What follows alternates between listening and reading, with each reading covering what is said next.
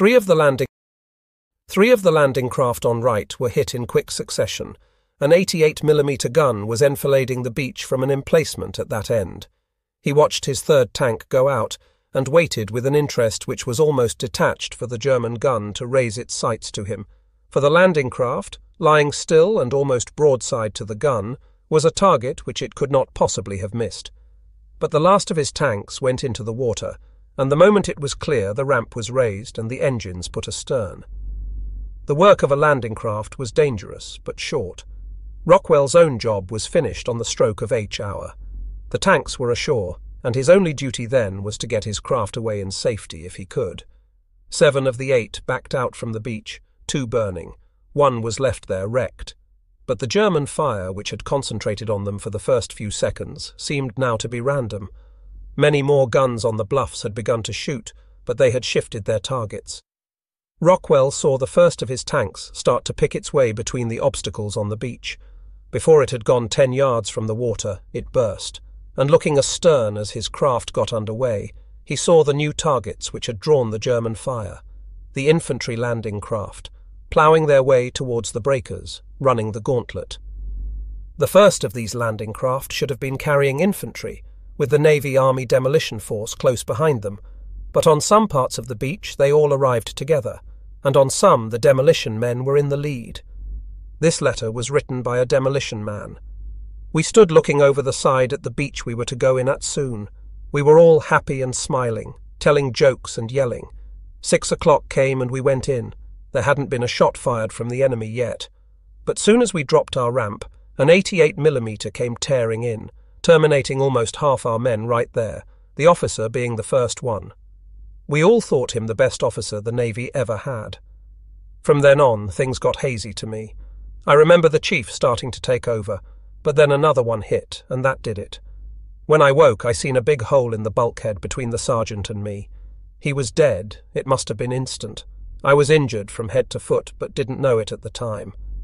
I looked round and seen no one else alive, so I went overboard and headed for the beach. The surf was filled with soldiers trying to get ashore, but the bullets in the surf from the enemy were thick. They were getting terminated fast. I reached the obstacles and got behind one to shelter. Just then the landing craft blew up. That got me. Not caring whether I lived or not, I started to run, through the fire up the beach, which was plenty far to run. It probably seemed longer at that time. That's when I found my leg and arm stiff. After a while the soldiers were pouring in thick. I did a little rifle firing with A great many of the 1,450 men of the 8 companies of infantry also suffered this kind of experience. One company, landing on the western end of the beach, a little to the right of Rockwell's tanks, had one of its 6 craft sunk half a mile from shore. Men were seen jumping overboard and being dragged down by their equipment, which was too heavy to allow them to swim. A second craft was blown to pieces by mortar fire. The other 4 grounded and the men scrambled out, but the beach had deep runnels there, and some men were out of their depth. Intense machine gun and mortar fire enveloped them. Many were wounded in the water and fell down and were drowned. Those who struggled to land took refuge behind the German obstacles, or went back into the sea for cover. A few formed a firing line on the water's edge, but soon all the officers of the company and most of the sergeants were terminated or wounded, and the men, without leaders, gave up any hope of advancing across the beach. Within 15 minutes, the company was out of action.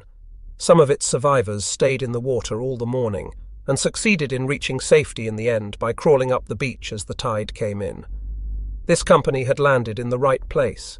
The only other infantry who did so were a small company of rangers, who had a special mission on the right-hand end of the beach. All the rest of the 8 companies were carried eastward by the same tidal stream that had upset the landing at Utah. It had not mattered at Utah. The infantry had landed at the wrong place but in good order, and the weakness of the opposition had given them time to organize. But here at Omaha, all order was lost before the soldiers reached the shore at all. Some craft were only 200 yards to the east of the places where they should have been. Some were a mile. One company, after 2 of its craft were swamped, approached the shore 2 miles away, and had to come back against the wind and tide, and landed 90 minutes late. All the others were mixed up together. Two stretches of the beach, both half a mile long, had no infantry at all. Other parts had too many. Men found themselves pitched onto the shore in single boatloads, cut off from their officers, faced with defences which were not the ones they had studied in their briefing, under a terrible gunfire which they had never been warned to expect, and with nobody to tell them where they were or what they ought to do. Almost all the heavier weapons were lost in the struggle through the surf, and most of the men who succeeded in crossing the beach and reaching the temporary safety of the shingle were so shaken by the ordeal that for the time being no organised action was possible. Not even the heaviest gunfire put such a strain on a soldier's morale as not being told what to do. In this respect, the demolition men were better off than the infantry. They had a specific job to do, and they could do it or try to do it wherever they landed. There were the obstacles in front of them, and each team of them, one officer and a dozen men, had to clear a 50-yard gap right through to high water mark, and they had to do it quickly because the tide was rising. To move and work on that beach would have seemed impossible if they had stopped to think, but none of them had time to stop or think. The training of the demolition force on the sandy shores near Barnstaple in Devon had been hurried and incomplete. It was hurried because obstacles on Omaha Beach had only been seen in reconnaissance photographs for the first time in April, and then, under Rommel's pressure, had multiplied very quickly. It was incomplete because nobody knew exactly what the obstacles were like. They could not tell from the photographs what the things were made of, or how they were put together, or whether they were mined. Perhaps the American demolition men were not well served by their liaison with the British, for British commandos had landed on different parts of the coast of France and inspected at least 3 kinds of obstacles, steel hedgehogs, and wooden ramps and stakes, and had taken measurements of them at their leisure. But only part of this information filtered through to the Americans, and their plans for getting rid of the obstacles had to include an element of guesswork. Even the organisation of their teams was rather an improvisation. They had started as a naval force, divided into teams of 1 officer and 7 enlisted men, 16 teams, to blow 16 gaps in the defences. But whenever new photographs were taken of Omaha Beach, the belt of obstacles was seen to have grown more complex, and not long before D-Day the Naval Command concluded that a team of 8 men was too small to blow a gap during the half hour which the plan allowed them. The Navy had no more men to spare, so the Army lent them some. 5 Army men were added to each of the naval teams. The commander of this peculiar composite force was a naval reserve officer called Joseph H. Gibbons, and in their 6 weeks of training, Gibbons had managed to make his men sure that nothing could stop them doing the job they had been assigned to do. He himself was prepared for the job to be tough, but a tough job suited him well. And indeed, he had probably been chosen more for his character than for his knowledge of demolition, which was small. He was a powerfully built man of moderate height, with a bulldog's tenacity, and a habit of saying exactly what he thought no matter who was listening.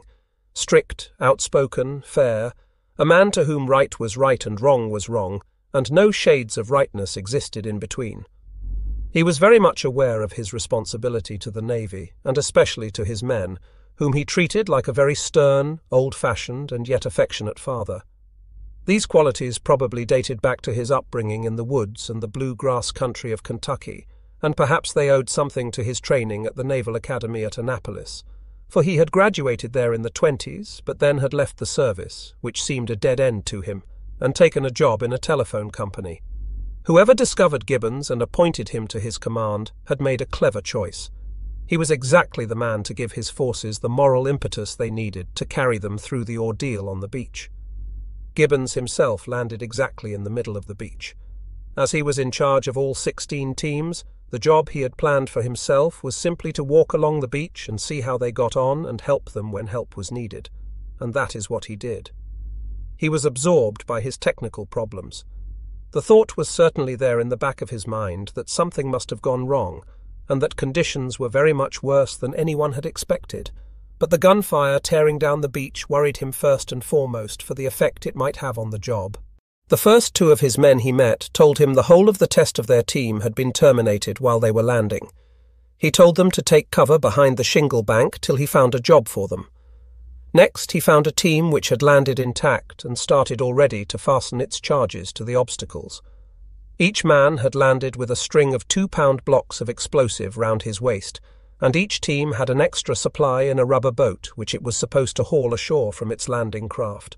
Gibbons had always expected the best of his men. Watching this team, he was very proud to see how well they justified his confidence. He saw them moving methodically from one obstacle to another, taping the charges onto the stakes and angle irons quickly but not hastily. One of them was running out the instantaneous fuse which was to connect all the charges together. One had laid out the two buoys which were to mark the gap, and was going up the beach carrying posts with triangles on them, which he had to set up as additional markers in line at the top of the beach. None of them was showing any visible sign of eat. Gibbons moved on. Absorbed as he was, his walk had some incidents. Once, suddenly aware of shells bursting all round him, he dived into a hole in the sand. Another man, a moment later, dived in on top of him, shouting furiously, "Get out of my foxhole!" Gibbons got out, ashamed of himself, and did not go to ground again. Somewhere along the beach, another thing penetrated his consciousness. A scream, a long, agonizing scream which seemed to express not only fear and pain, but amazement, consternation, and disbelief. He found other teams at work, and other teams decimated on the water's edge, and he found a gap blown and the wreckage of the obstacles. He watched the tide rising. At half-tide it rose a foot in 8 minutes, and within the first few minutes of the landing it was among the outer obstacles, swirling into the runnels and advancing at an average of a yard a minute up the gentle slope of yellow sand. On the beach, he only gained a rough impression of his men working against time under conditions which he vaguely knew were terrible. It was not till later in the day, when the tide put an end to their efforts, and their survivors took refuge at last behind the shingle, that he began to learn the extent of their successes, and heard of the accidents which had overwhelmed the teams which had failed. 5 gaps had been blown, and 2 partially blown, out of the 16 which had been planned. 2 or 3 teams had been lost before they landed, or been landed so late that the tide was up before they got to work. At least 2 had been lost in landing. One had had its rubber boat hit by a shell while the whole team was gathered round it, dragging it ashore. It blew most of them to pieces. One team had laid all its charges and connected them, and the men were still standing by them preparing to fire them when a shell hit the fuse and ignited it, and set off all the charges prematurely and wounded or terminated them all except the man with the markers. One team had everything ready when some tanks, arriving late, drove over the fuses and cut them to pieces so that the charges could not be fired at all.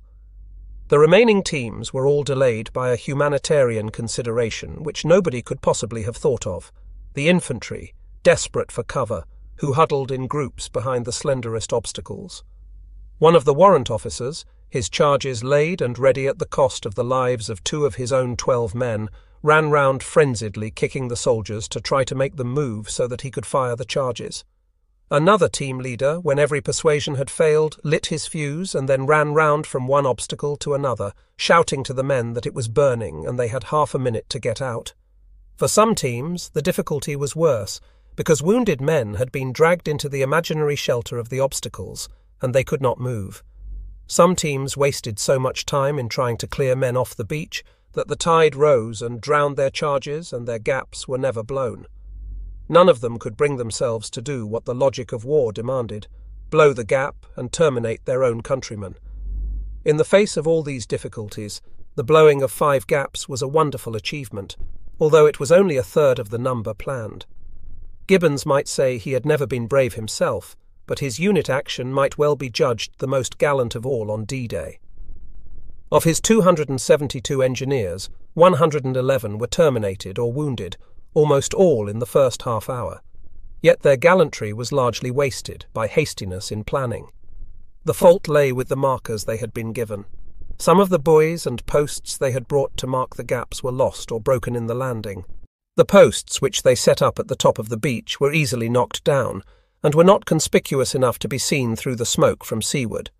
The buoys, which they laid on each side of each gap, were ordinary metal Dan buoys with a spar and a flag on top, but they could be punctured and sunk by a single rifle bullet, and instead of being port and starboard buoys, they were all the same colour, so that when one was sunk, nobody could tell which side of the gap was marked by the one which remained.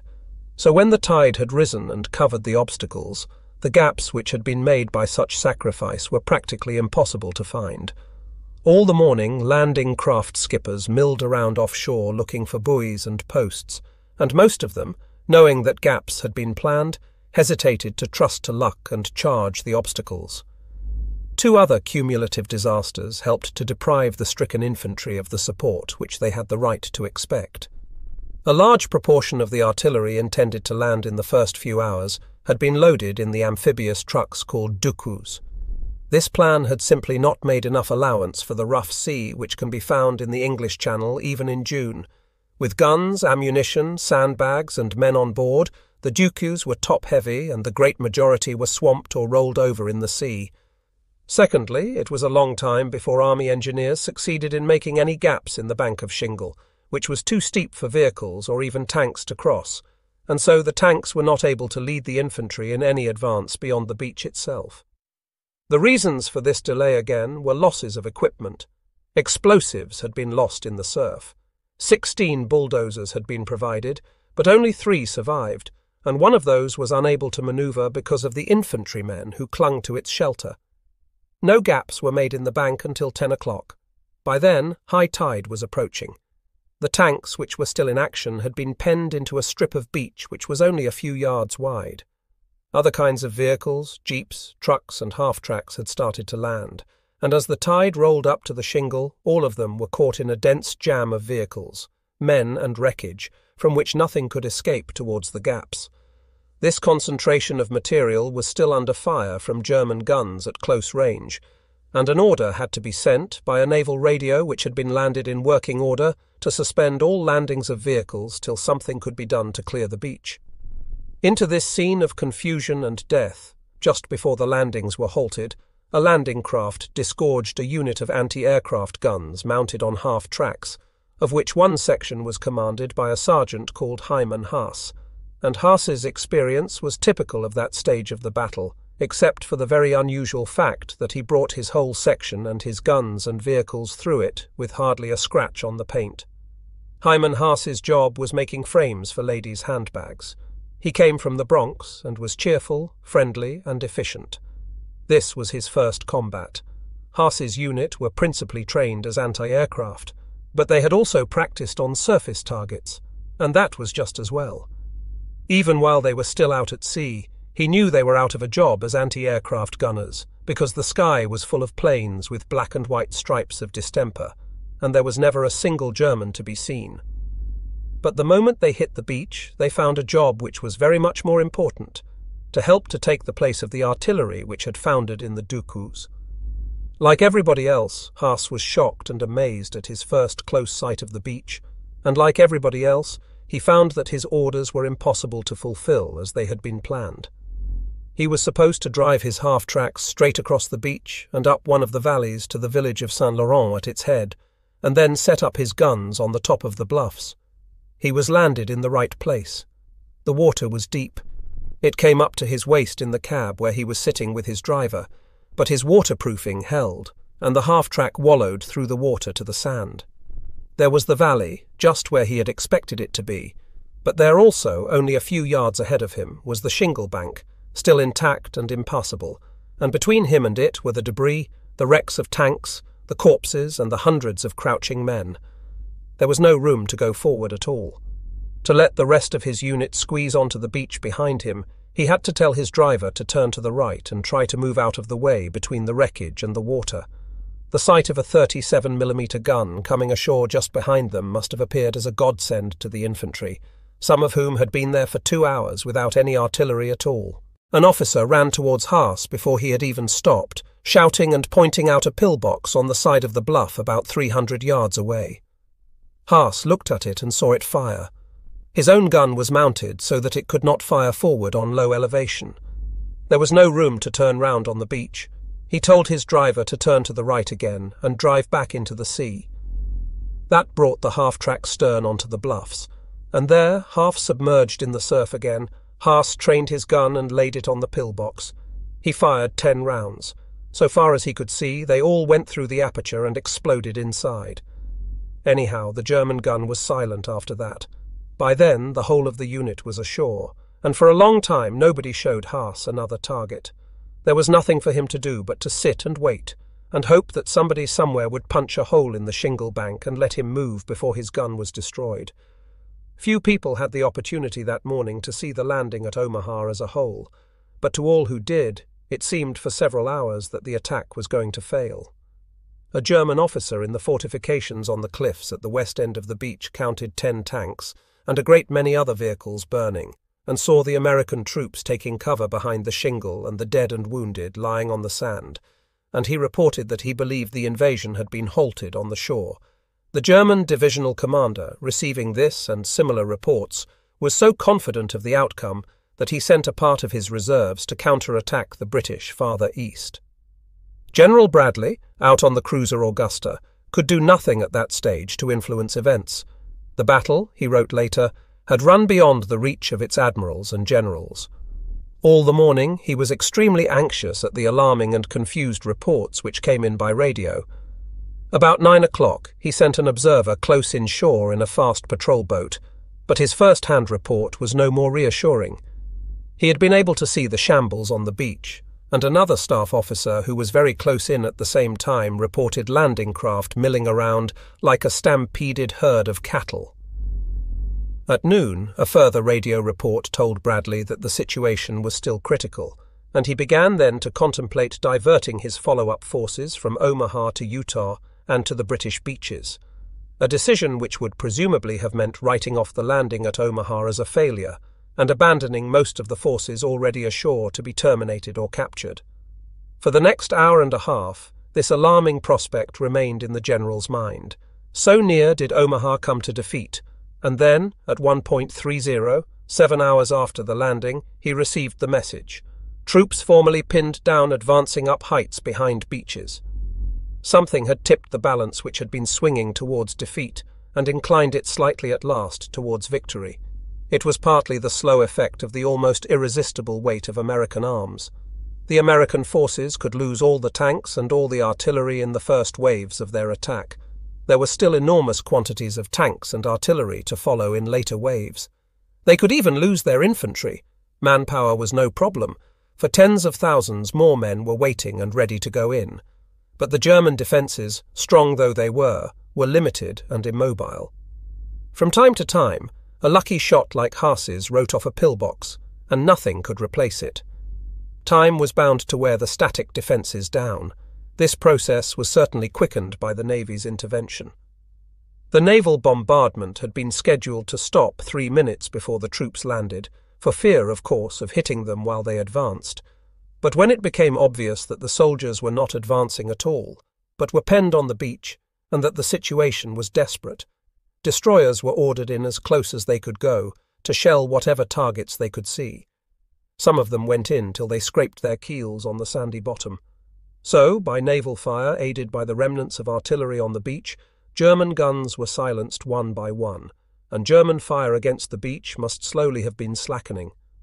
But none of the men on the beach were aware of any slackening. It is nearly as bad to be shot at by 10 guns as by 20. What really turned the balance was a final stubborn reserve of human courage. It came to the surface quite independently, at several different places on the beach. The shock of the landing had numbed the willpower of a great many men, not because their morale or their courage was particularly weak, but simply because the shock was too great for any ordinary man. The loss of leaders and lack of orders had created a feeling of hopelessness and lethargy, but here and there during the morning, officers and NCOs of more than ordinary moral strength, recovering more quickly than others from the shock, began to take stock of the situation and to rally whatever men they happened to find around them. It is impossible to say how many of these natural leaders were discovered by the very severity of the position on the beach. Perhaps there were a score, perhaps 100. None of them had any example to follow, or knew that anyone else was even trying to break the deadlock, because in general nobody knew what was happening beyond the very limited distance he could see. Sometimes a single man's action inspired others. Sometimes men had to be bullied or persuaded. Sometimes a single concise remark stuck in men's minds long afterwards as the turning point, and was repeated in recollection after the battle was over, and so found its way into official records. On one bit of the beach, a lieutenant and a wounded sergeant quite suddenly stood up among the men who were lurking behind the shingle and walked over the top of it, the very thing which nobody had dared to do. They looked at the wire entanglement just beyond the bank, and then the lieutenant came back and stood on top and looked down at the cowering men and said to nobody in particular, "Are you going to lay there and get terminated, or get up and do something about it?" Nobody moved, so he and the sergeant found explosives and blew a hole in the wire, and then men began to stir.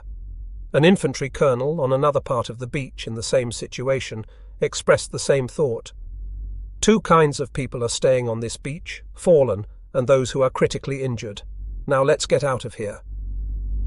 In the largest and most effective advance which was made from the beach that morning, it was actually a private soldier who was the first to go over the bank and set a Bangalore torpedo in the wire. Before he could fire it, he was terminated. A lieutenant went over next and fired it and blew a gap. The first man to try the gap was shot, but others made it in twos and threes and found shelter in some empty German trenches, and little by little the numbers increased till the remnants of a whole company were following. In this way, several small groups of men, mostly ill-armed and mostly unsupported, began to creep inland behind a leader. The groups varied in size, from half a dozen men to a company, and each of them, so far as its members knew, was alone in trying to penetrate inland. Nobody will ever know how many groups started and failed. Roughly a dozen succeeded. None of those which succeeded were opposite the strongly defended valleys. They were all in between them. There they began to find that there was really more cover beyond the beach than on it. There were ruins and bushes and small folds and hollows in the face of the bluffs. Once they were clear of the beach, they found the German fire less dangerous than the minefields. None of them had time to clear the mines, and few of them had the knowledge or apparatus. One engineer lieutenant, who was trained in mines but had no mine detector, led men through a minefield in the marsh below the bluffs by crawling on his stomach and probing with a hunting knife. Most of these tentative advances were made in single file, each man treading in the footsteps of the man in front, stepping over the men whom the mines had terminated. In some minefields, wounded men were left lying where they fell while a column walked over them, because the column could not be stopped and there was no room, on the narrow track which was proved to be safe, to carry them back to the beach. It was through these hesitant columns of shocked and weary men that the advance from Omaha began.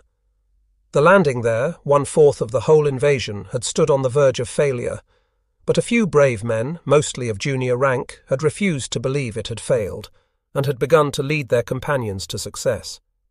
But for the whole of the day, success remained uncertain. By noon, a few of the infantry were up the bluffs and began to attack the defences from behind. But no tanks or artillery could follow them, because the valleys were still being strongly held. Sergeant Haas saw soldiers on the skyline of the bluffs above him, but he still had to wait for a gap in the shingle through which he could drive his half-track, and until he could move he could not find any targets for his guns. Almost all the beach obstacles were still intact, and were still a menace to the landing of reinforcements. Gibbons was still waiting impatiently for the tide to go down again so that he could renew his attack on them. Communications hardly existed at all. Most of the radios which had been landed were full of salt water, and it was long after nightfall before anyone had any use for the telephone wire which Henry Myers, the mathematician from Brooklyn, had carried ashore and was waiting to lay inland. Through all these hours, a strong counterattack could have pushed the whole of the American forces off Omaha Beach and back into the sea again. But no counterattack was made, and for this reprieve, as for so much else, the thanks of the troops on the ground were due to the air forces which had won complete supremacy in Western Europe. Allied aircraft that day were delaying the movement of German reserves far and wide over France, and before that day they had already played their part in disrupting communications and in sowing confusion in the minds of the German commanders. From the first moment when parachute landings had been reported, the German command had been reluctant to believe a real invasion was beginning, because of the weather. The Germans were far less well equipped than the British and Americans with weather stations in the North Atlantic area. This was partly, of course, a matter of geography, but partly also because their air force had been worn down to a point at which it could hardly risk long-range aircraft on weather reconnaissance. As a result, Their meteorologists failed to forecast the temporary break in the weather which had been spotted by Eisenhower's advisers. They predicted nothing but bad weather, and on the strength of a forecast which seemed to offer safety from invasion for several days, Field Marshal Rommel had gone to Germany to spend a day at home and then to report to Hitler. And in the invasion area itself, all the divisional commanders had been summoned to a meeting in Brittany, which was to take place on the morning of the 6th. Even when the landings had started, it seemed unlikely to the German High Command that the Allies would have launched a full-scale attack with such a forecast. To this unwillingness to believe the truth, the Allied air forces had added uncertainty by keeping German reconnaissance aircraft away and by successfully attacking German radar stations. German reconnaissance flights in the previous week had reached the Dover area and reported the dummy fleet which was lying there, but had not been able to penetrate to the English harbours farther west, where the real fleet was waiting. The early warning radar stations along the coast of France were sufficient, in theory, to detect ships or aircraft over most of the English Channel, but in that same week the stations had been bombed, and on the night of the landing those which remained were jammed. However, enough of them were deliberately left in working order in the eastern part of the Channel to ensure that the dummy fleets approaching the Calais area were detected. To the High Command, a full-scale landing anywhere that morning therefore seemed unlikely. The information which reached von Rundstedt's and Rommel's headquarters was meagre, and what there was of it seemed on the whole to confirm von Rundstedt's belief that the main attack would come in Calais, and to suggest that the action in Normandy was a mere diversion. At the crucial moment, they hesitated to throw in the whole weight of their reserves. Their reaction was also delayed by the fact that their command was divided between the army and the Nazi party. The army had one armoured division close to the invasion shore. It was stationed near Caen and was in action against the British early in the day. There were two more first-class armoured divisions between Normandy and Paris, but they were SS divisions, Nazi party units which were not under the army's direct command, and von Rundstedt had been forbidden by Hitler to commit them to battle without consulting him. Before dawn, von Rundstedt's chief of staff asked for Hitler's permission to move them up, but Hitler at home in Berchtesgaden refused to let them move to the west, in case it should be true that the main attack was still to come in the east. Having made this decision, Hitler took a sleeping draught and went to bed, and his decision was not reversed till the afternoon. By then, it was much too late for the two divisions to play any part in opposing the first assault, and when they did begin to move, they found movement by daylight made almost impossible by Allied fighter bombers which patrolled the roads and even hunted out tanks which tried to advance across country. These armoured divisions were the nearest strategic reserves. The tactical reserves close to Omaha Beach had already been dissipated. There were two infantry brigades, but before the landing at Omaha had been reported, part of this force had been dispatched to the west to tackle the American airborne landing, and during the morning most of the rest of it was moved east, to a point where the British were quickly advancing inland. The Atlantic Wall at Omaha